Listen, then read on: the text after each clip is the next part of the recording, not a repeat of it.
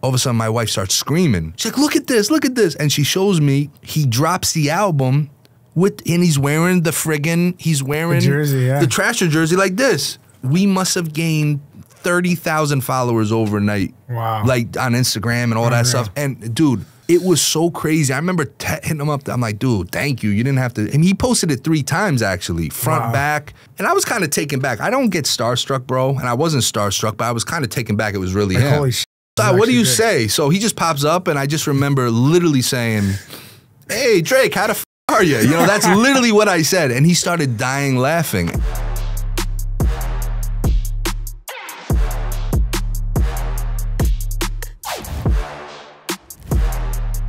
What's up, everybody? Talking Trash Podcast. We're here again.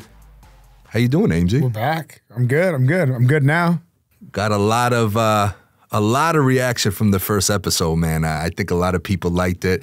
And listen, it was great to do it. I was a little shocked how many people watched the first episode and how much feedback we received. And how'd you feel about everything? It's good, man. It's fun. Like I feel like what I should be doing. How's the season going? So obviously we tape these episodes. Obviously this isn't like, gonna drop tonight. How's the season been so far? It's been good, man. At the end of the day, it's been a little bit rougher to start than we would like, but we're growing, and that's all that matters. I feel like Danbury hockey teams, going back to the Trashers, always start a little slow. Yeah. And even with the Trashers, I remember the second year we made it to the finals. We didn't win, unfortunately, but we always were slow starters. And I think that's what's going on. Listen, you got to remember, new personnel, lots of, people don't understand behind the scenes, all the switches and stuff. So, I have all the faith you guys are going to repeat. Obviously, we're talking about the Danbury hat tricks, FPHL. So if you're in Danbury, you got to check out the hat tricks. Check out the boy Diamond Hands here. His hands are still looking clean so far, I think. It's early in the season, but they're looking nice, man. Diamond hands. You're going to be a hand model one day. They got a long way to go, but I don't know about hand model, but depends what they're looking for. But we're getting there. Well, listen, let's jump right into it. Like I said, after our first episode dropped, we got so many direct messages, emails, etc. Questions. And I figured, rather than stretching it, let's get into what some people have been asking for. And a lot of people wanted to know, and this is kind of a question for both of us. I'll start with you, is growing up, where did Diamond Hands, Daniel Amesbury grow up? And, what was it like, really? Yeah, so I'm from Maple Ridge, BC. It's a suburb of Vancouver, about 45 minutes or so from the big city and stuff. And, I grew up, it's a pretty blue collar place. It's actually probably a lot like, where you grew up, Danbury is kind of blue collar as well. Yeah. And really blue collar, pretty tough town. I went to like a really tough high school, Garibaldi Secondary, which was like a rugby school. So that was like, Rugby, that was our sport. Did you ever play rugby? Yeah, I played rugby. Yeah, I was a flanker. Oh my God. We have video of that? I don't know if there's video, but... Maple Ridge, if you're listening, anything from Diamond Hands, Daniel Amesbury with rugby. I've always been not infatuated, but I've always been interested in rugby because, you hear about it, Australia and all these other countries. I've never played it. I've never really seen it. It looks intense. It looks like it looks like a trasher sport. I feel, from what I remember, like that was like our big high school sport from where I'm from. Like we didn't have high school football. We didn't have a lot. High school sports weren't huge, but rugby, every team in my hometown had a rugby team, or every school had a rugby team in my hometown. So rugby is good. I was a flanker, so my job was literally just tackle the scrum half, which scrum half's like one of the more skilled players, and I just chase them all game. It's on brand, bro. That was my job. So you're an enforcer, even as a rugby player. Pretty much, just take out the best player. That seems like, listen, we're in a world, Amesy, we talked about this, we're both very similar. We're both very old school, and we're in a new age, 2023, almost 2024, in the world of content and viewers and all this other craziness. Content. Can we get you on a semi-pro rugby team? That would be unreal, yeah. Listen, rugby universe. I think there's enough. There's got to be enough teams out there, like club teams, whatever. I don't know about pro or what levels there is or what, but I'm sure there's a rugby team out there. Listen, rugby world. Listen, my job is to always look after my guy, and I don't officially manage you, but I'm going to always look out. Any rugby teams out there, we are looking to get in this offseason, maybe some Daniel Amesbury rugby games. Let's go. That would be pretty. I didn't know you played rugby. Yeah, see, I just learned that. I actually really liked rugby. Yeah, it was fun. So. It fits you. Yeah, I mean, that's honestly like watching rugby too. It's like one of those sports that it doesn't. It just won't ever get soft. Like, you know what I mean? Like there's a lot of rule changes in lacrosse and hockey, and like things are kind of, you know, obviously the world's not as hard as it once was, and we're moving in a direction but it's like, what the hell are you going to do to soften up rugby? There's nothing that you can... You wear helmets in rugby? Nah. I mean, some guys wear scrum caps, but like mostly no. I swear to Christ, I had no idea you played rugby, and now I'm interested. You wear a cup. Like most guys wear a cup, and that would be it. I mean, that seems like maybe... a trasher rugby team one day featuring Daniel Amesbury. I would love that. Or just playing a game would be sweet. Yeah. Listen, rugby doesn't get enough love. Let's bring rugby into the mix here. Yeah, this Talking Trash Let's podcast. do it. I think so. Actually, speaking of rugby in the mix, South Africa just won the World Cup. They beat New Zealand. And I mean, that's a pretty big deal. It just kind of happened. New Zealand is a big rugby place, right? Well, we got Ratty on our team. He's from New Zealand. So we have a player on our team. And he's from New Zealand, and he was a little bit bummed out when he came in the one day. And what position did Ratty play? What does he play? He's a forward. Yeah, he's a forward. So he's good player man. Too. Yeah. I've heard New Zealand is heavy with rugby, so we'll see what happens. But listen, like we said, growing up, I mean, you know, a lot of people like, when did you? And I think we touched on this the last episode, but when did you start playing hockey? And were you always like an enforcer? Were you always like that type of aggressive type player, or did you have some skill? Or not that you don't have skill, but were you like listen, when I started playing hockey, right? Yeah.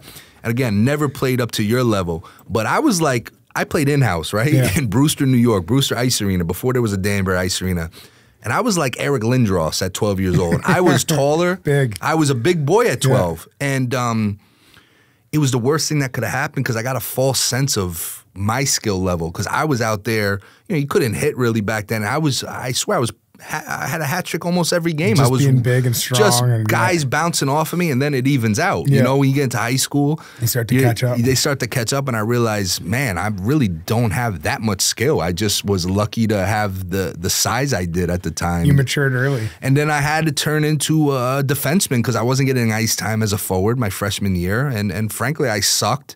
And I'm like, listen, if I want to play, if I want to get my number called to play, I gotta change everything up. So I remember I got in the weight room a lot that summer, going into my sophomore year.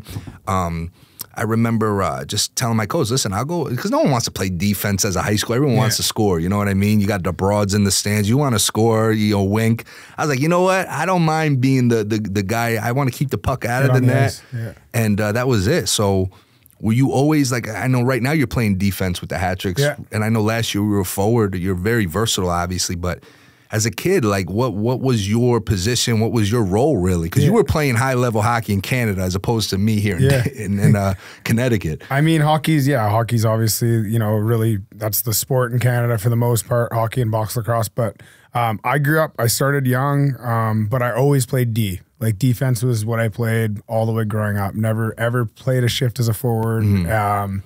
And yeah, I kind of played, like I said, I grew up in a gritty town, and you know, our hockey program was pretty gritty. You know, even in minor hockey, where obviously you're wearing cages, you're not necessarily should be fighting and stuff. But we were one of the tougher programs, I'd say. Shout out to Ridge Meadows Hockey, had a great program, still do.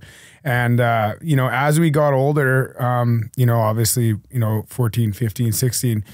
That you'd start to see fights every once in a while. And I remember we'd always play Chilliwack. Chilliwack was like... BC, I know Chilliwack. Chilliwack is a little farther out than us. So like, that's even like, they're the cornfields and stuff like that, all the farm boys. Farm boys. Chilliwack, the kids were big and they were tough. So I remember every time we played Chilliwack, it was a shit show. Big shout out to Chilliwack. Why I know Chilliwack, BC, during the Trasher days, okay, as you know, we had a player named John Nasty Marassi, legendary hockey minor league player. There was a guy on the Motor City Mechanics, his name, and this is my memory, Brandon Fleener. Okay. was a big country boy from Chilliwack, BC. I remember looking at his hockey DB when I was a kid. I'm like, where the hell is... I thought it was Chilliwack, and I just used to think it was the funniest damn name. Brandon Fleener was a tough bastard. Didn't fight John Morassi in Danbury, though. I gotta use that against him, but was friendly with Wingfield, and we tried to get him that second Trasher season, but that didn't happen. But just wanted to go off on a tangent about Chilliwack because just brought. It's a tough place. A lot of big kids from there. So I remember that was probably like our first real taste of blood when we were young. Like every time we played Chilliwack, guys are getting laid out. It was big hits, and every once in a while there'd be a fight. And like you back then, like you're not supposed to really fight, so you'd probably get suspended or whatever. But yeah, that was where I had my first fight. Was against Chilliwack. I remember like it was yesterday. It was in Meadows. Blue rink. For everybody that's from Ridge Meadows or played hockey in Ridge Meadows, they know exactly where that is. And it was in the offensive or the deep my zone, D zone, right in front of the dressing rooms. Like I remember like it was yesterday. And me and this kid we both popped our helmets off. We had cages, obviously. Both of our helmets came off right away because back then, as soon as you start fighting, you got to rip his helmet off. That's like the number one thing. So I ripped his off, he ripped mine off, and I just remember we just went toe to toe. I had braces. I had braces on, and I can't remember if I was wearing a mouth guard or not, but I remember having braces and this guy punching me, and I remember coming into the dressing room after my mouth was full of blood because the braces tore up all my lips, and my dad had walked down the hallway or down like into the dressing rooms, and I got in there. Obviously, we got kicked out. My nose was broken. And then my dad's sitting there adjusting my nose, fixing my nose. The parents are freaking out. It was great. Was your dad proud of you, or did he have to be a certain way in front of your mom? No, I think like that was probably the first time you really seen me actually fight. I'm sure, knowing who my dad is as a person, I'm sure there was a, deep down inside, he's probably like, yeah, attaboy. I think he's that guy. He still is that guy. But I mean, yeah, first one probably like that. As I got a little bit older, I started doing it more. I think he was like, when I was the captain of my team and I was fighting all the time, he's like, what are you doing? You need to be on the ice. And that's when he kind of got a little bummed out about it because he's like, why are you fighting so much? I mentioned about your dad because, and I love your parents. We've met, obviously. And I remember, again, I played high school hockey here in Danbury, basically. I went to New Fairfield High School. Shout out to Rebels. And the Danbury Ice Arena wasn't in existence. It wasn't built until my sophomore year of high school. So we used to have to play in Brewster, New York, right over the New York border. And same thing, my sophomore year, my first year in Danbury, playing at the Danbury Ice Arena, Chris, and it's kind of weird how things ended up with Trashers and everything else, but same thing. I just love throwing my weight around, man. And same thing, you're not allowed to fight in high school hockey. And you get into a couple of scrums, and I'll never forget getting kicked out. Not the main rink. What's the side rink in Danbury called? Liberty Rink or Liberty? Yeah. We played in Liberty one game because I guess Patriot was taken up. And I get into a fight with a kid, and I get kicked out. And I remember coming out and be like, oh, shit, my dad was at the game. And I don't know. My dad's funny. My dad's a funny guy because you never know. Yeah. It's the things that you think he's going to get pissed at that he thinks is hilarious and vice versa. So I come out. He had that look on his face, and he had the greatest smile. I remember being like, I made him proud. You know what I mean? And it was. I mean, the fight didn't last long anyway, but yeah, that's crazy. How about both of our schools? Our team name was the Rebels. No shit. You were the Rebels? Garibaldi Rebels. New Fairfield Rebels. Let's get it. The connection keeps going, man. That's odd, man. Yeah. And it's funny we're talking about this because one of the biggest questions I was getting personally.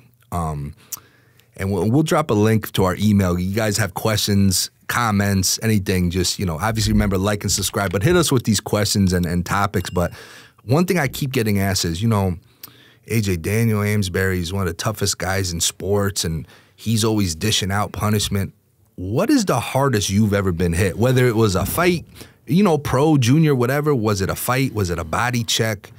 People want to know, like they want to know the other side because we've all gotten our ass kicked before. You know what I mean? I mean, you're on a run right now, but no one retires undefeated in life. So people are like, what is the hardest, or even better yet, like who's the toughest guy you might have ever fought, pro, junior, whatever? If you know it off the top of your head. Yeah, I mean, at the end of the day, I mean, I remember telling you this before when we talked about it, but like I wasn't always the toughest, like you have to get to the point, you have to work your way up the ladder, and the only way is getting beat up. Yeah. I got beat up so many times, like so many times on the ice, off the ice, you know, just you name it. But I mean, my first year, I think in the Central League, I was in Tulsa. I was the only tough guy on the team, and it was during the NHL lockout. So everybody was coming down. There was a couple NHL guys that couldn't play in the coast because they're on one-way contracts. Yeah. So they came to the Central League. I played against Alex Martinez right after he won a Stanley Cup. Oh, wow. Yeah, I think Chip Churro was in the league. But anyways, there was a couple guys in the league that year that were tough. And I was a kid. I was 22, I think, fighting Aaron Bugard, Kip Brennan, Eric Lizon. You know, these guys were big, strong. Trying to think of who else. Colt King. Colt King was an animal. And honestly, like, for whatever reason, I always had something in the back of my mind about Colt King because he was just like a big, strong looking dude. And he was always in the back of my head. Klotz too, same thing. You know, that's the other thing is you know, I've always told you this. I don't have a skill. The one skill I have is I have a really good memory. And I remember the Trasher days, 04, 05, 06. I remember I had a binder. All guys I wanted to look into. And I always remember having that, you know, like a 5-subject, you know, school notebook. I'd have your skill guys, but tough guys was always, you know, top. And I always remember Eric Lizon. I remember he was Laredo. Was he Laredo? He might have been. Why do I remember that? I was there, but yeah, he might have been. He was in Wichita when I was. I swear to God, I was working with an agent, and I remember him saying, "Listen, this kid Eric Lizon is going pro next year. You gotta, you know." He was always. I just remember him being a big guy, tall guy. Yeah, 6'5", 6'6". And I always remember that was a guy that I was going to. I never met him in my life. Yeah. And if he's listening, you know, you're a bad boy. He's good. I still stay in touch with him. He is I just remember getting like VHS on him too. Yeah. Just can go long arms and just he was tagging guys. So that's funny. You guys cross paths, and you know that's the other thing. A lot of people. I feel like I'm always pumping your tires, but you're a larger than life type of guy, especially on the ice. You play like you're 7 feet tall, but how tall? I mean, you're not. 6 foot. You're like 6 foot, and that's what people. I think that's a really underrated thing about you is when people watch. Like I bring people to the hat trick games all the time, and they're always looking for you. Where's 14? Where's Diamond Hands? And when you're out there, it's like, damn, it's like you're Zdeno Chara out there. But the reality is, if you really want to be honest about it, especially with the history of hockey enforcers, tough guys, you're on the smaller end. Oh yeah, big time. And you're always taking on like those big guys, and that's cool. You fought Lizon, or did you fight Lizon? I fought Lizon a couple times. Yeah, I had a pretty good one. My first fight against Lizon, I just remember it being. Actually, this is a good story. So when I got to Tulsa, we were dead last, worst team in the league. Actually, shout out to everyone from that team in Tulsa though. Like, had to be the funniest team I ever played on. Like, actually, like comedy wise, Oklahoma. I think, Tulsa, Oklahoma. there had to be like a handful of guys that could have been stand up comedian. Gio Flaminio, like top funniest guys I've ever played with. Shout out to Kramer too. Kramer's hilarious, but. We were dead last, and I was like, I got called up pretty much. Like they're like, hey, at least if we're losing, maybe it'd be nice to have somebody that can at least fight, you know. So that I get there, and I think it was my first game in Wichita. Wichita had Lizon, Bugard, Grunke, like they had like 3 or 4 heavyweights. And I remember in warm-ups, I skate up to the center ice. Lizon's sitting there stretching, not even touching a puck, this guy. He'd just sit at center, and he would just stare in our end during warm-ups. I literally don't even think he touched a puck. And I just skate up to him, and I was like, hey, are we going tonight? And he's just like, looks at me like, who the fuck are you? You know, like, what? Like, I don't even know who you are. You're not going to fight me? You know, he's thinking, I'm like, no, we're going to go. And he's kind of like a little bit confused. Like, what the hell is this midget asking me to fight for? So then we go into the dressing room, and I remember now I'm at the point of no return. I already asked this guy to go, and I'm like, now I'm starting to think the wheels are turning, and I'm like, shit. All right. So I'm in the room, and I remember the coach was talking, and I'm kind of like panicking almost. Like I'm like, oh my God, I got to fight this monster. And I'm like in my own head, and I just remember like spacing out a little bit, and all of a sudden I hear the coach being like, Amesbury, you get that? And I look up, I'm like, oh, yeah. And he's like, you get that? And I'm like, yeah, sure. I had no idea what he said. And then after he's done talking, like the guys on the team, like, you all right, man? You all right? And I'm like, yeah, I'm good. Like, I'm good. But really in my head, I'm just like, oh my God, I got to fight this guy. Listen, again, I never played pro hockey, but I've been around it. And and we're gonna have to do a whole episode on and part of the beauty of this podcast is we wanna really bring attention to these enforcers, guys like Eric Liza, guys that you don't get the limelight, these guys who are endangered species in this sport now, and these guys are the greatest guys in the locker room and why they're important for a team. But you know, it's just people don't realize, and I've been in boxing now 13 years, but people don't realize the psyche of a fight. Now obviously, you know, hockey fights, a lot of it is organic. It happens organically. But, you know, the big guys, the tough guys like you know, people don't realize, like, there's pre-made challenges. And people don't know there's, like, pre-matches, right? And you got to answer the bell. And it's the anxiety, guys. I used to watch it. To this day, with boxers and fighters in general, like, the anxiety, it's something that not too many people could say. And it's just such a crazy thing, like you know, and I know you go through it, you know, even now when you have fights and things coming up. And it's funny because most of your fights this year so far, I'm telling you, I've seen people challenge you. It hasn't been the other way around. And that's a funny thing. The funniest thing to me is, you know, your clips always seem to go viral. People are watching them.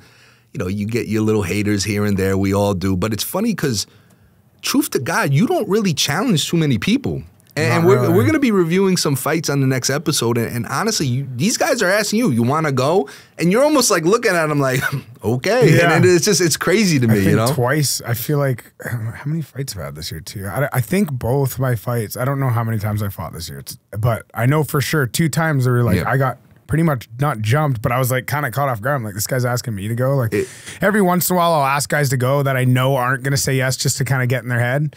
But yeah, man, all my fights. Well, that's the thing is, like, you know, you're 30. What are you, 30? 32. You're 30. You're an OG in this game now. So it's like you're the Eric Liza of this situation. Now it's like guys asking you rather than, you know, you don't really need. And it's so crazy to me, like, just how and like I said, I always say, like, how smart you are as a fighter, and like people are gonna challenge you. I mean, even in this watered down type of game, there's still some guys out there, and I give them credit because. To step up to you is and we're gonna review some of these guys. That poor kid you put a beating on. I got a lot of respect for that kid because he had to. He was in and we'll review that, but you'll understand why this kid was forced. You know, even though he challenged you, he was still forced to like be in that position. Yeah, like, you know? I guarantee that guy got major respect from all of his teammates. He got major respect from me. You know, like I have nothing but respect for someone else stand up for a teammate. You know, it's kind of makes you sick sometimes if that did happen and he kind of let me get away with it. You know, it kind of makes you sick seeing that. So I'm just glad he stood up for his teammates and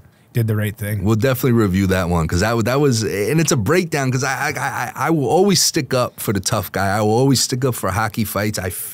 You cannot take that aspect away from the game. I think we all kind of know where it's going down the line, but I am always going to be an advocate for it and explain why these things happen because people just think it's like, you guys are just doing it just for shits and giggles, and it's not that. So there's a lot of different reasons why it happens. Yeah, well, we're definitely going to touch up on all that, which I'm looking forward to. Yeah, man. So I mean, at the end of the day, like I said, it's everybody took their beatings. To think about like one specific hit or one specific fight that I got beat up, I don't even know, man. I got beat up so many times. I got beat up on the street. I got beat up on the ice. I got beat up in lacrosse. Like. I remember in playing high school hockey, the hardest I ever got hit. We were playing a team called Housatonic. I don't even really know where in Connecticut that is, but we're playing a team called Housatonic. They had like St. Louis Blues colors. They were blue and yellow, and they had a kid. He looked like a beach boy. He had this long blonde hair, just so out of place for where we are. And he was a big boy. He was probably 6'3", 6'4". Don't know his name. And I remember going out, and I want to challenge myself too. In high school, you can't fight, but I'm like, I'm going to try to, you know, go head to head with this kid. And he was a forward, and I remember I had the puck. I always had this move where I get to the red line, dump it, have my head down, give someone the false sense, and then just, I see him coming. So I see him coming. I'm like, all right, let's see. Well, this kid hit me so, you know, when you get hit, you know, you automatically blink, right? You know, this kid hit me so hard. I flipped, like, dude, I didn't even blink. I just remember going all the way back and just end up on the ground looking at the ceiling. And we were in their barn, which sucked because all their fans got hyped. And I'm sitting there, took my breath away. I'll never forget that kid. I got to go back in the archives, see who this kid was. And because this kid, that's the hardest in hockey body check wise, I was ever hit. I'll never forget it. Just looking at the lights like, holy shit, what just happened? Well, the hardest collision that I ever had, I mean, I was on the giving end of this when I hit Yates last season at center ice. I don't know, we'll probably review that at some point because that was the biggest hit of my career. But that was like literally the hardest collision I've ever been in. Like I immediately was seeing white. It was a car wreck. I felt like I got in a car accident. It sounded like it too. I was there and I just remember like, oh my God, because you always know, like I always tell people, you always know the sound of a good pass, the way the puck hits. The same thing with collisions and hits is the equipment makes a different type of sound, and it's just carnage, bro. Dude, yeah, I remember. So after I hit Yates, like it was literally, like I said, biggest collision I ever had. I'm seeing white. Like, when you get rocked, it's happened to me a lot of times in a fight where a guy will hit you and you'll see white. And then he'll hit you again and your vision's back. You're like, all right, I'm back in the game. Yeah, I'm back in the game. But this time it was I hit him and then the white like came and I was like, oh my God, I'm still standing. And then all of a sudden I get a tap and it was their captain, for some reason his name's spacing out. Oh, the kid from Bingo. Oh, the defenseman. What's his name? I like that kid. Schultz. Yeah, Jake Super Schultz. good kid. Yeah. Anyways, he taps me on the pads. The games, we got to go. And I'm like, in my head, I'm like, probably shouldn't be fighting right now because I just got rocked. Well, I rocked a guy, but it rocked me. So then I Jake fought. Schultz, tough kid. He's in the East Coast now, I think. He's in the East Coast. I like him. So he should be, yeah. So like him. Good kid. Tough kid, man. Yeah. How many times you broken your nose, you think? I think 7 right now. Is that Push it in. Show the camera because you've shown me this. You look like a, Is that a good angle? I don't know. Production, get a zoom in on that. 7 times. It's like a magic. It's like a magic trick. The kids love it though. Kids love this joke. They think it's hilarious. Turns my stomach. But I've got a new handful of surgeries. So one time, this is a funny story. One time I was getting my nose fixed, and my mom was taking me to the hospital, and my nose got broken, and I think it was like 4 or 5 or 6 days later, I had to go get my nose fixed. Shout out to Canadian Healthcare for making me wait that long. And I end up finally getting into the doctor, and I get in there, and now my nose has been healing for days. So it's like, it's going to hurt. They got to re-break it, right? And this wasn't like a surgery they're putting me under for. Yeah, this is rough. So I get in there. I got a weak stomach. Yeah, so the doctor gets in there. I'm with my mom, okay? I get in there and I'm like, dude, this is gonna suck. Like, no pain. I think they might have given me a couple needles in my nose, like 4 needles in my nose, on the inside of my nose. God damn it. Yeah, and then they pin me. They lay me down on this chair, on this bed, right? Wait, how old were you? Sorry. Probably 16 or 17, maybe 17, probably.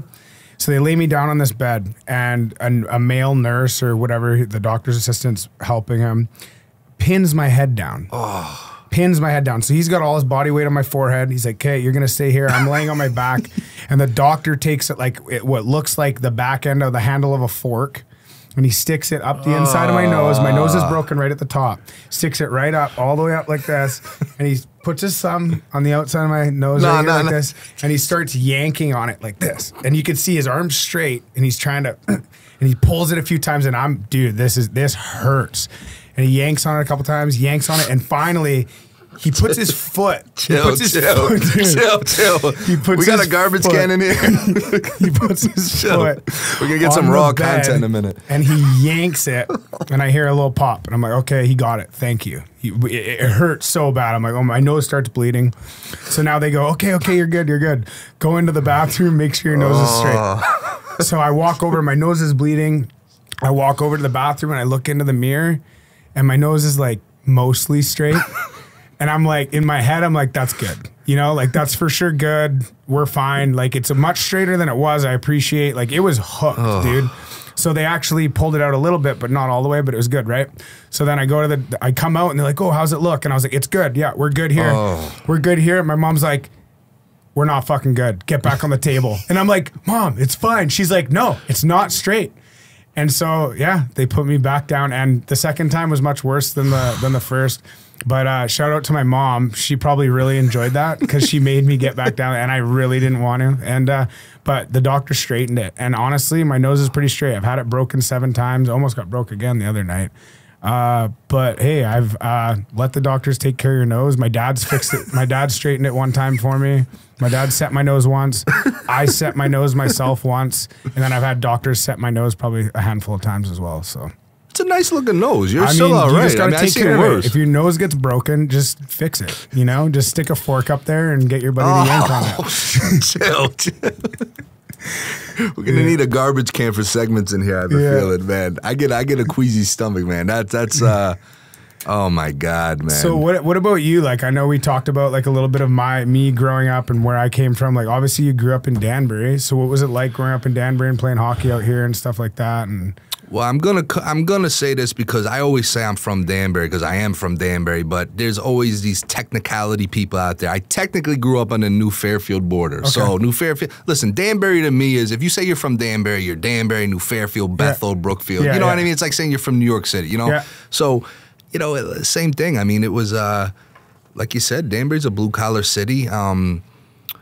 You know, my father was, you know, had a million garbage companies, so you know most of my youth, most of my life was spent with him. Basically, you know, it was weird. I always felt like my life. I always felt like my year was two different years. I'd have obviously school growing up. You know, from 5 years old, you'd have school, and then the summer came, and I was, you know, on White Street. I was at my dad's yard most of the time, and you know, listen, I had a childhood, I had friends and stuff like that, but I really kind of grew up fast. Now that I look back, I definitely grew up faster than most, and I was always around my dad and guys. You know, I was always the kid, I was always the young one, and you know, it's you know, there's stories for days about that, obviously, but would you say that matured you quicker just because you were around the older guys and stuff then? Oh yeah, listen, my time on, and I say White Street, that's in Danbury. My time on White Street, like when you pulled into my dad's yard, it was like going into a whole nother city. You know, there was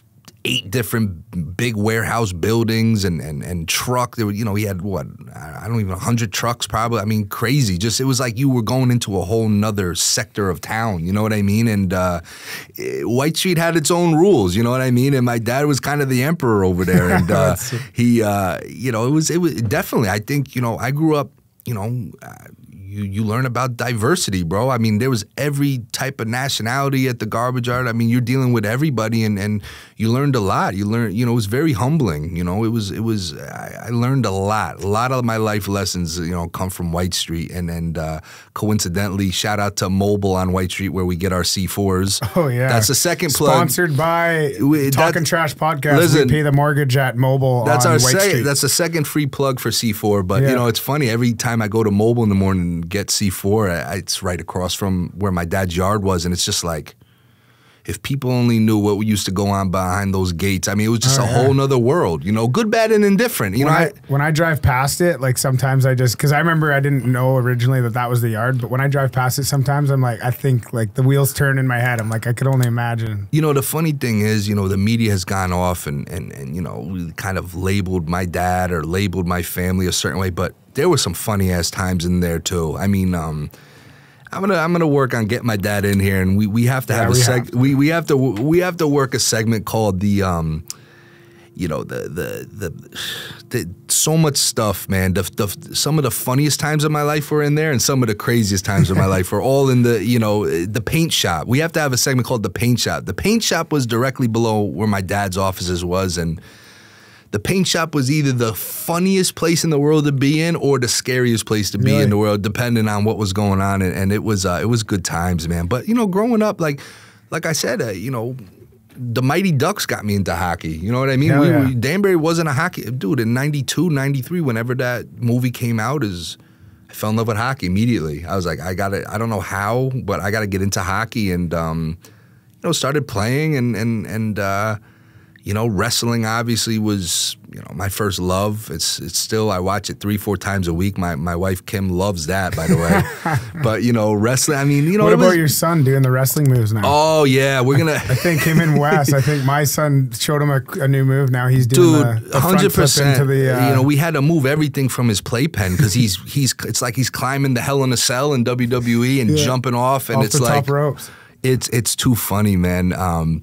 You know, but yeah, I mean, wrestling, hockey, I mean, it's you know, boxing, it's all like, everything's been like kind of intertwined right now. It's just absolutely, it's crazy. But, you know, my childhood, man, listen, I mean, there was a lot of good, we all, you know, I think everyone's childhood, I don't care where you're from, what your circumstances are, there's good, there's tough times, good times. I mean, it's just, but I definitely, listen, I'm 37 going on 85. I definitely feel older than my age, and I think a lot of that's just from experiences and things like that, you know? So one of the things that, I know we've talked about, you know, we've both talked about our backgrounds and stuff, like in here and, you know, outside of here, whatever. But one of the things that I know from my experience and that I've learned over the times, and I think I've maybe mentioned this to you before, because I had people on the podcast talk about stuff.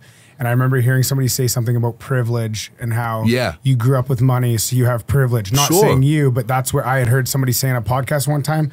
And to me, I know from life's experiences that it doesn't matter where you come from or what sort of money you have, good or bad. The road is the road, and the negative, like, it doesn't matter. Yeah, you might have money and you might have this, but what about all the challenges? Can I ask you about the challenges that you had being, you know, coming? Obviously, your dad was fairly well off, your family was fairly well off. So what about, like, that must have been really hard going to school sometimes, because, like, for me, what I'm thinking is, like, do you even know if these friends are really trying to be your friends, or are they just trying to be around you because you had money? And just that challenge alone makes me think, like, well, I'm glad I wasn't in that situation, because that would have been really difficult. Of course. I mean, listen, you know, again, I'm 37 and I've had a lot of life experience, and that to me, and I tell people, that to me was the biggest obstacle I had to overcome. Was, you know, I grew up, like I said, 5 years old, I'm at the garbage yard. You know, I'm dealing with a lot of blue collar guys, guys from all walks of life. You know what I mean? I know I've known people all types of walks of life, right? So, you know, first of all, the one thing the documentary screwed me on is, you know, people think my dad had billions of dollars. He didn't. You know what I mean? He had, you know, he did very well.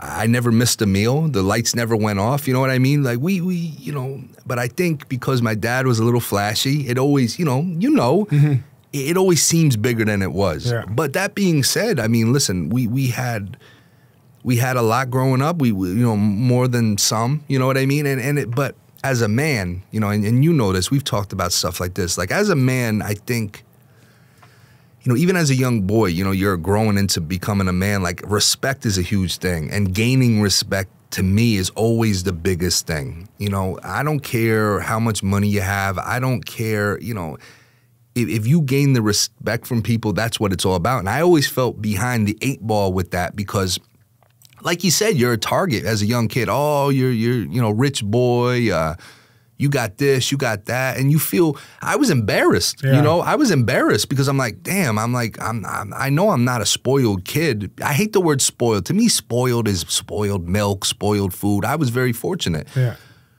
But as I got older, it comes with wisdom and age, and I'm like, you know what? I should have never been embarrassed, because you know what?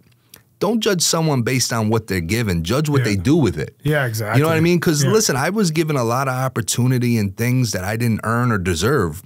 But that, to me, was a challenge to prove, my dad made the right choice of giving me this opportunity. Because you give a lot of people opportunity, they're going to blow it. Yeah. You could give someone $1 million, you know, today, it's gone by tomorrow. You know that. I mean, of course, yeah. So I never, you know, but it was a big thing for me, bro. Like, growing up, I never wanted to, I didn't want people to think that I thought I was better, because I didn't. I legitimately did. And that's why I think I was, part of it's my blood, but that's why I always felt I was always a little aggressive growing up, playing sports. I feel like I always had, to this day. Like something to prove, a little chip on your shoulder. Bro, I have so many chips on my shoulder, and a lot of it's self-inflicted, but when you grow up that way and people and you're right, it's like, is this really my friend, or is this? Yeah, like that's the one thing I thought of, because I was trying to put myself in, like, in that state, and I was thinking, like, you know, I didn't, like, when I went to school, I never had to eat. That wasn't even I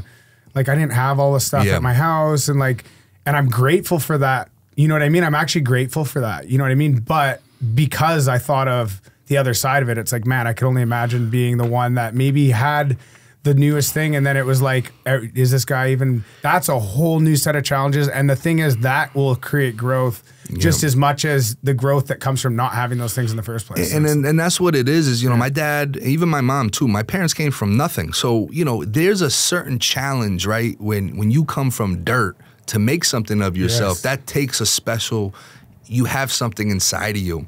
Now, I didn't grow up from dirt.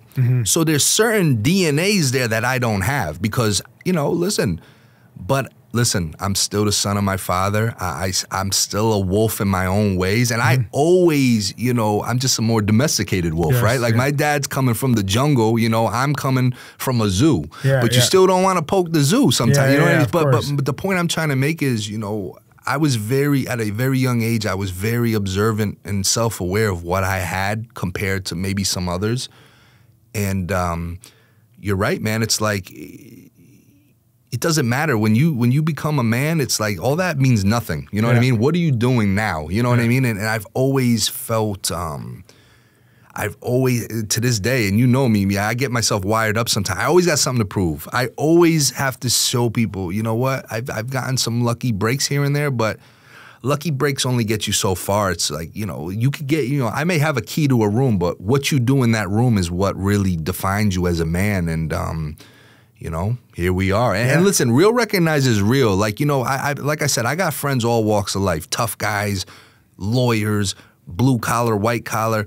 And listen, if people know you're full of shit, it doesn't matter. They're going to see right through you. I mean, I get along with mostly everybody. I adapt to any situation. And, you know, that's really it. And that's how my dad, that's how I was raised by my family. You know? I mean, for me, like, you know, we've been friends for, you know, not the longest time. Feels like longer, I feel like. But you're a super humble guy, and like you're really, and you're honestly, you're the hardest worker out of anybody that I know every day. Like you are grinding every single day. You have to. And you know, like I actually, you know, every time I come, I come hang out at the gym. That's what I do. I come distract AJ when AJ's trying to get shit done. I come in, distract him for an hour or two, give him a little bit of a break. You need unexpectedly, probably catch him off guard when he's most productive. No, you need that. I need that though, because I won't, like you said, I won't stop. And you're the same way. And that's how it was. Like I saw my dad, same thing. You know, you work.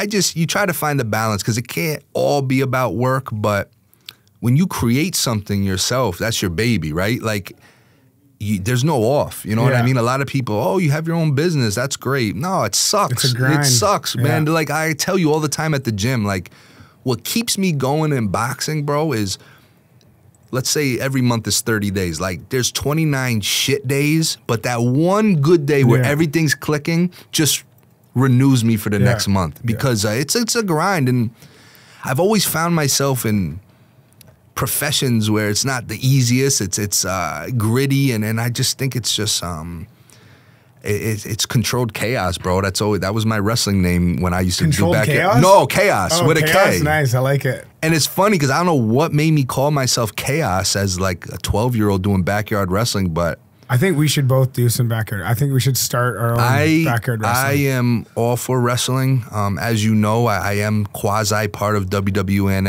NXT. Shout out to Tony D'Angelo, Stax Lorenzo. Those are my guys. And it's been wrestling is my life, bro. I love wrestling, dude. A lot of stuff I've done, from Trashers, even boxing, so everything like somehow relates to wrestling. Super weird. I kind of want you to smash me through a table.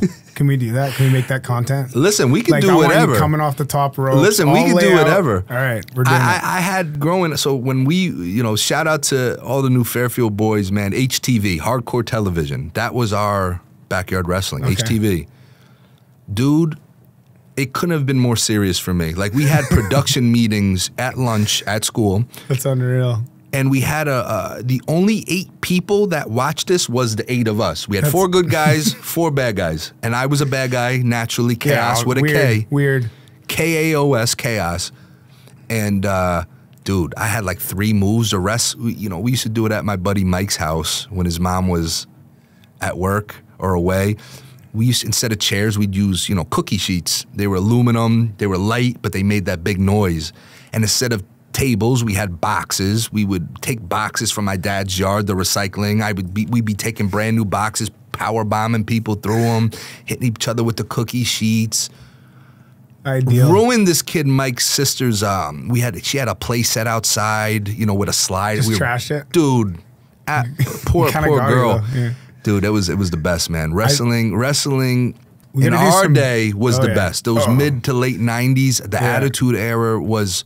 Is that what they call it? The Attitude Era? The Attitude Era, bro. That was like Stone Cold, The Rock, Undertaker. That was like when I watched wrestling. Like we were, you know, we'd go to have sleepovers and we'd watch wrestling, and it was like Stone Cold, The Rock, Undertaker, Kane. You know, like Mick Foley was still around. It was like the soundtrack to my life, dude. It's like I could, like, it was everything. And it's funny because my mom, we tried to wrestle at my house, and my mom would come yell at us. I'd get in trouble. So Mike's, you know, we figured we caught a glitch because his father would come home at a certain time and his mom would go to work. So we had the house. Oh, nice. You had like a little. We had a whole HTV arena, which was the outside basically, and it was hardcore, man. I remember we all chipped in and bought. And you got to remember, this is what, the year 2000, 2001, when like the internet was new. I'll never forget when we got our first custom belt. And I still have it. I'm the only 2-time HTV champion, by the way. Congrats. Thank you. Yeah. And I take that serious. And I know the belt is somewhere, and I will find it. And it's going to be in this set now that I think about it. You know what? Yes. Dude, nowadays you get everything like this. Amazon, custom this. But dude, we found a site that made custom wrestling belts. And when we got that in the mail, it was one of the greatest days of my life. Grail. And God, man, it was, and I got tape of it. It was fun. We used to. There's actually, so like I went through a phase with my buddies in high school where we would just watch crazy backyard wrestling videos. Dude. Like the gnarly, I'm talking like some stuff like some grimy shit. Yeah. But I was just thinking like maybe we do that one segment. We'll just have to pull up some crazy backyard wrestling moves. Dude, I will storyboard everything.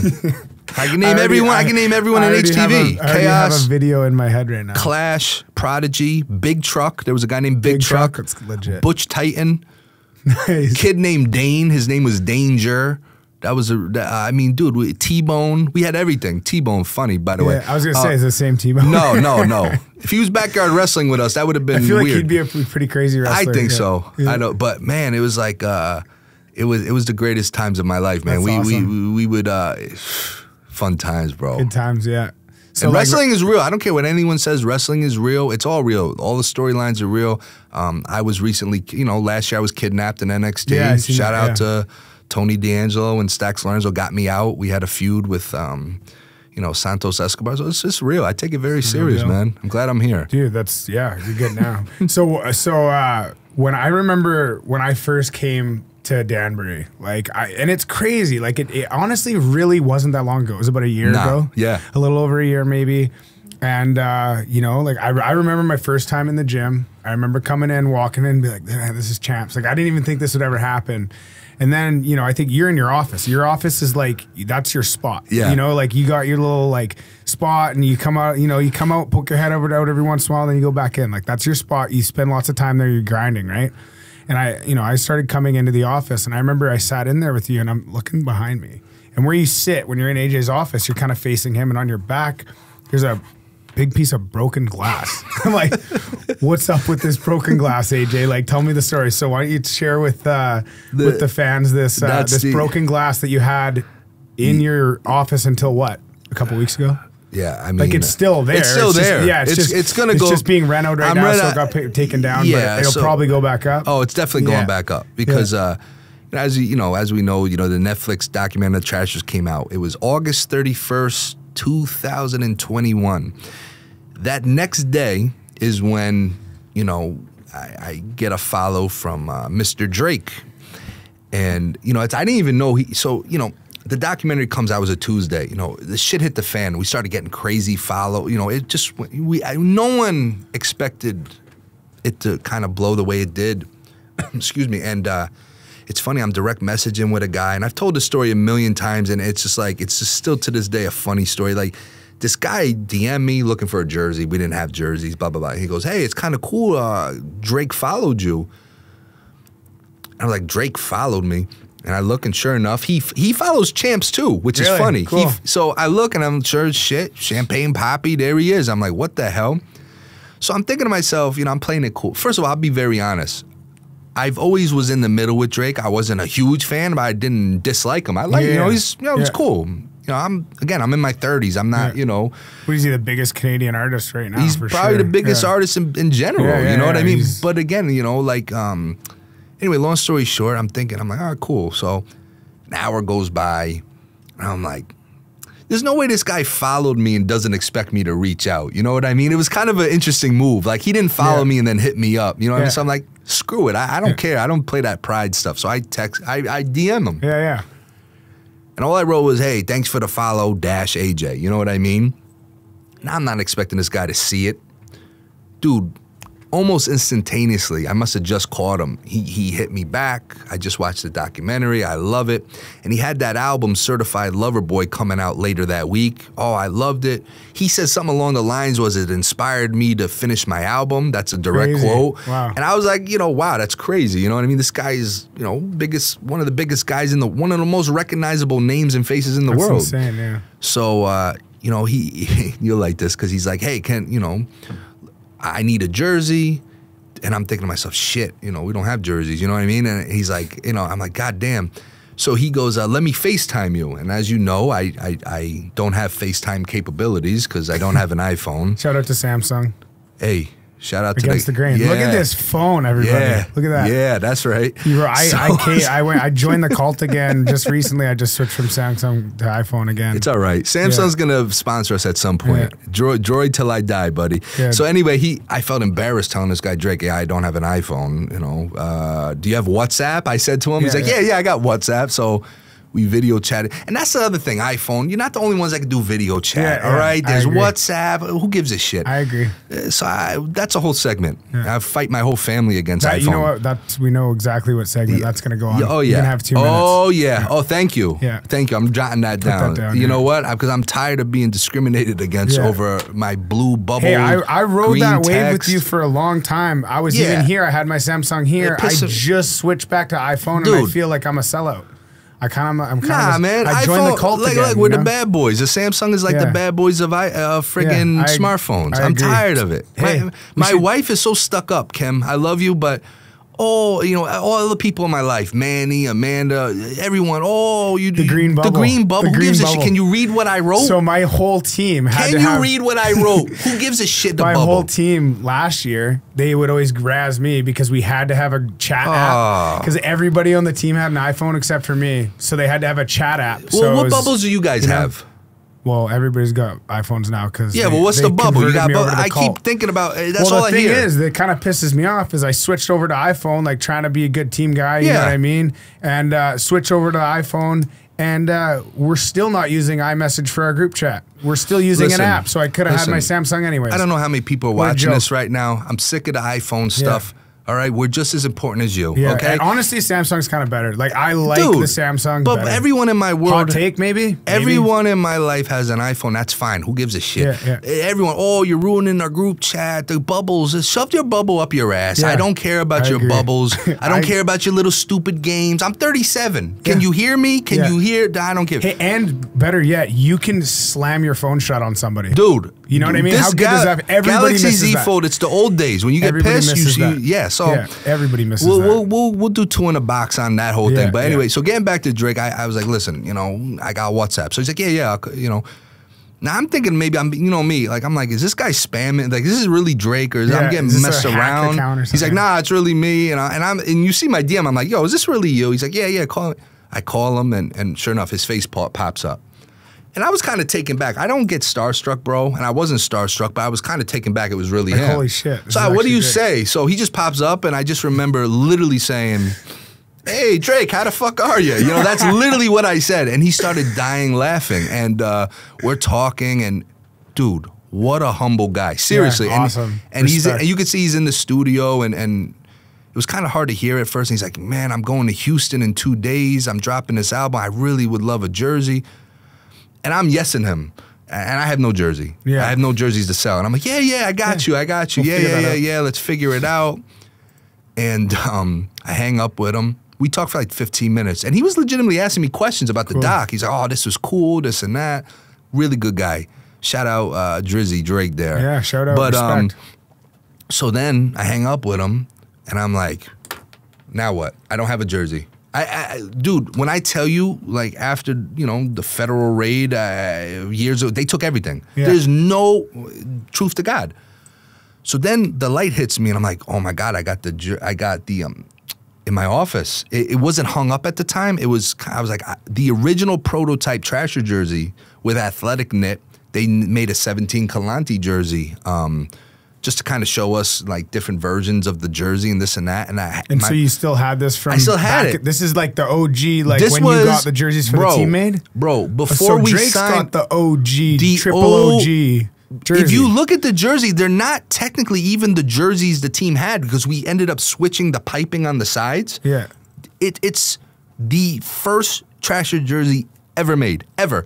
And athletic, and I remember they contacted us because they wanted us to be our vendor for the jerseys, and we had just busted out the logo, and they're like, we're gonna send you some jersey samples.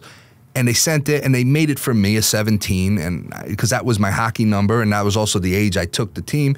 So so my mom had it framed for me years ago. I just never put it up in my office at the gym, and I'm like, shit, do I really want to give up my jersey? I'm like, yo, for someone like this, I'll do it. So I go back to the gym that day, and, you know, I'm not the brightest bulb. So I'm like, I see the frame. Dude, this is just how I was. I took a hammer, and I smashed the frame. That's probably what I would have done, too. Bro, I smashed the frame. Why? Then I'm almost cutting my hands up. I break it open. I get it out, and then I look on the back. They had those. All I had to do was simply like open the back. Yeah, like a picture frame. I'm a jackass, bro. Yeah, I mean, I smashed the frame. So now I got glass all over, and I have the jersey though. So now I'm thinking to myself, that was step one. I found a jersey. Then I'm like, how? Like, you got to remember, this is. We're not out of the woods with COVID at this time. There was still. I couldn't get into camp. Like how the hell am I gonna get this to him in a day or two? I even was looking up flights. At the time, I didn't have a medical thing where I could go to Canada, so I'm like, damn, I can't even go. I'm looking for people. Would you go to Toronto tomorrow for me? No, I can't. So I'm like, shit, what am I gonna do? I end up hitting him up again. I'm like, dude, I sent him a picture of the jersey. He's like, oh my God, that's sick. I need that. So I end up hooking up with his assistant, and we ended up, I had a friend of mine. I'm like, listen, can you get to Buffalo tomorrow? I'm like, please. And I didn't want to tell him why, because yeah, I'll do it. Long story short, I ended up telling him why I needed him to go. And then, of course, now I got charged for him to go. But whatever, that's another point. So he ends up going to a casino in Buffalo. Drake sent someone from Toronto, it's right there, to Buffalo.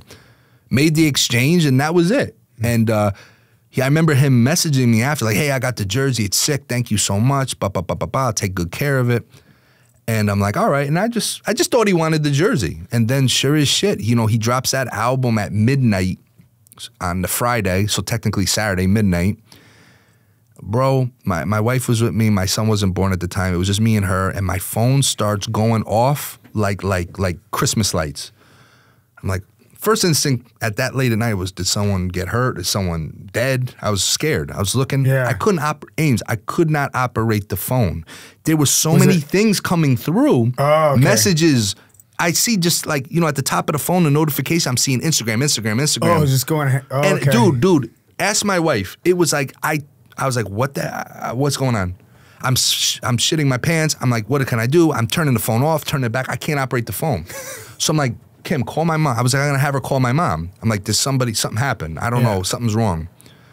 All of a sudden, my wife starts screaming.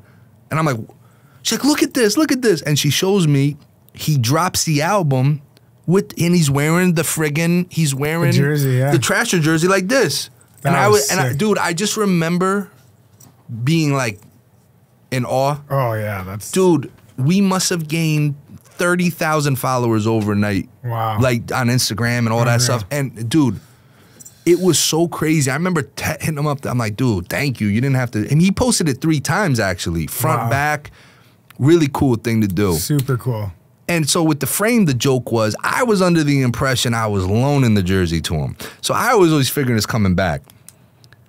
Hasn't gotten to that point yet. I'm not a giver backer type of guy, but he can keep it if he wants. But I need something in return. I need he sent me an OVO hockey jersey, but that's not a fair trade. So we're gonna have to figure something out. Hey, Drake, if you're listening to this right now, you got the OG, triple OG Galante 17 Trashers jersey. Yeah. Maybe just wear it and come on the pod. No, you know. I feel like our paths will cross one day again, and but again, I can't say enough good things about him. Yeah, humble guy.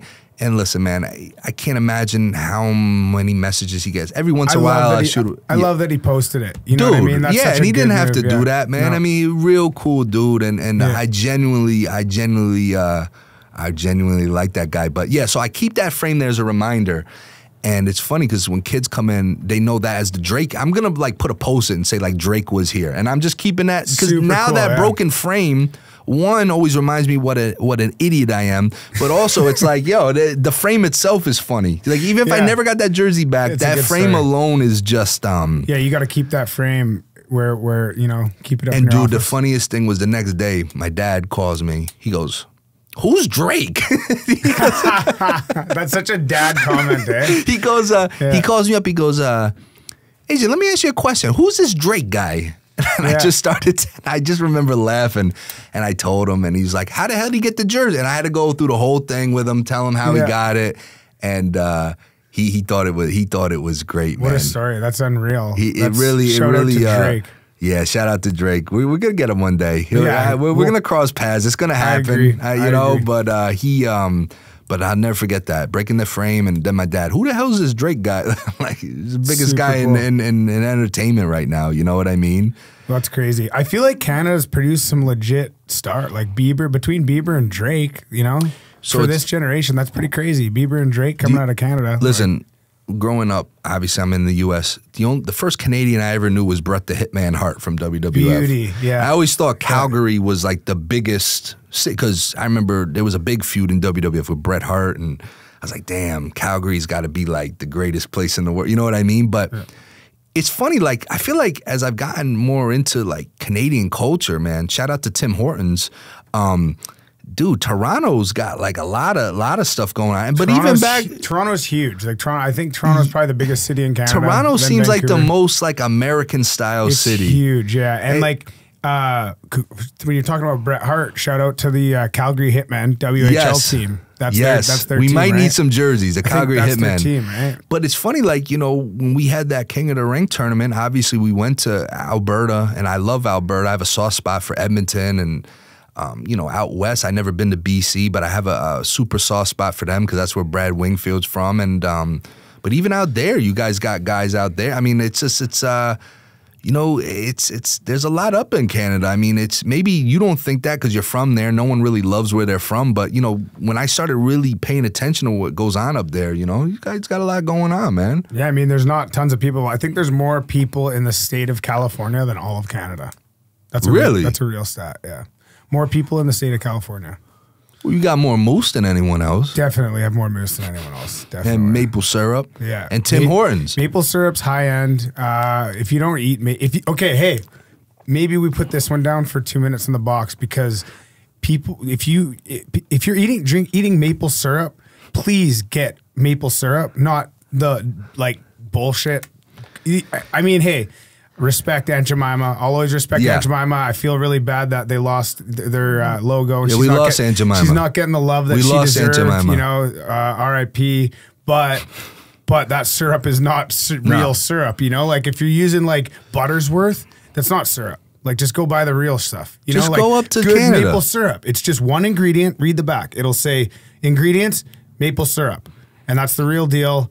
And kind of bothers me. Yeah, I need 2 minutes to rant about that. We're not going to do it now, but Listen, I'll get back to that. I bought, you know, the first time I went to Canada was for that King of the Ring tournament. I remember I had a layover in Toronto, which was hell on earth, by the way. But Weird, by the way. I bought syrup at the airport in Toronto. Good move. And it exploded in my carry-on.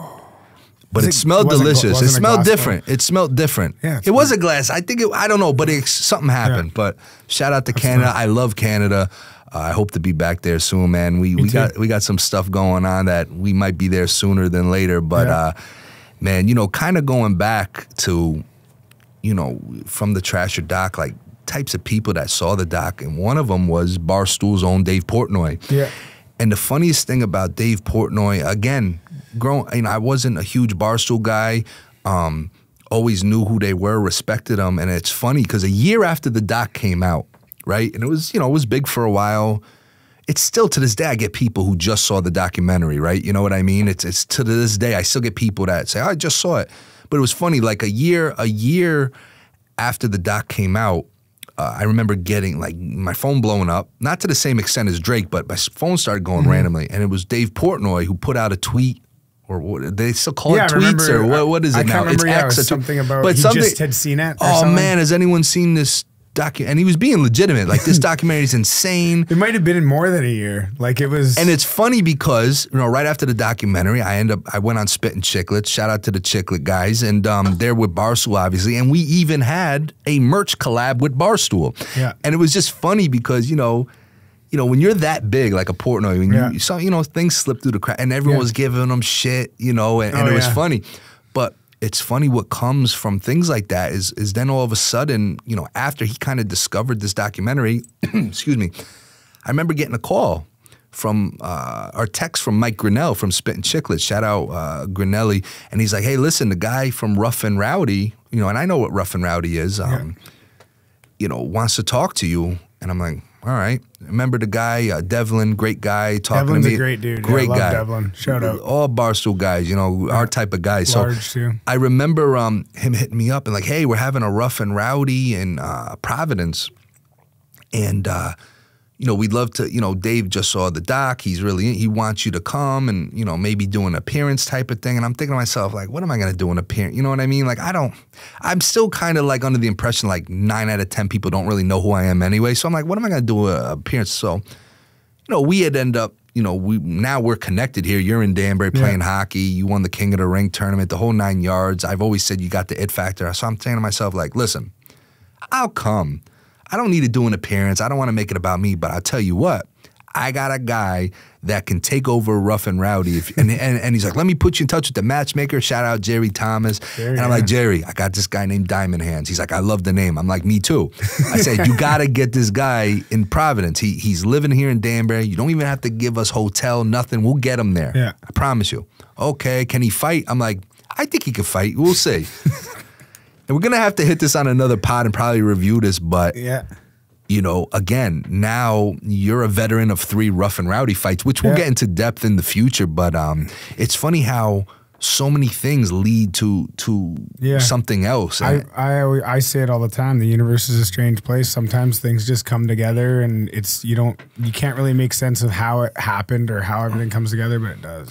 And that's like, and we could get this on another pod too, but like people was like, how the hell did you get into boxing? And it's funny because that's a whole nother story in itself. And I've been involved almost 13 years now. Like, literally almost half my life I've been involved with boxing, and I never was a boxing fan growing up. And I don't even know if I really like boxing now. Yeah. But there's something with boxing that fits everything I've done. And like you said, like sometimes you're doing something and you don't know why you're doing it, and the universe will reveal it, man. And it's just like so many things have come from it. And it's been a ride, bro. I mean, listen, we're coming to the end of this episode, but I gotta get back to what I probably got 30 different DMs about. You made a comment. You did this to yourself, not me.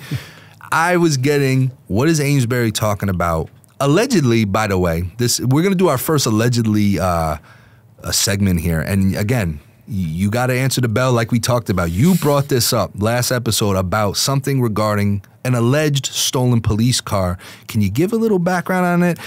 Again, in all seriousness, these are all alleged stories. These are alleged. This is the first allegedly segment.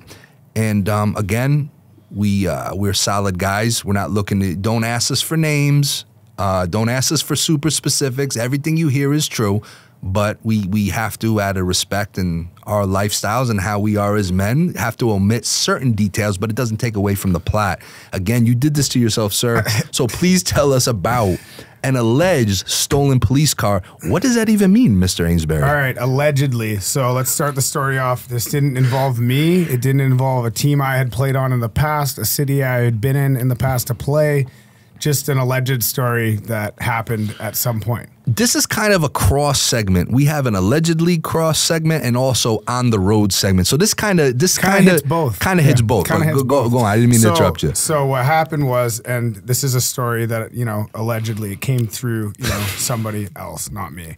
And so anyways, I think the team that allegedly was involved had just won a championship, and they're partying it up, and they're all out, you know, at the bar or whatever, and you know, the bar's about to close. These guys are having the time of their lives, and you know, this is a wildcat time of hockey. You know what I mean? This isn't any time recent. This is like a long time ago where things were a little bit rough around the edges, you know, and pro hockey was a little bit less pro, let's say. Yeah. And so these guys were partying at the bar, you know, and they're like, "Hey, bar's closing. We got to get out of here." And they're on their way out, and they see police are scrambling all over the place, and they're like, "What's going on? Like, what's going on here?" And they see these cops are all on their radio, and they're panicking. They're like, "What the hell's happening?" And they're like, apparently, I guess, a police car got stolen.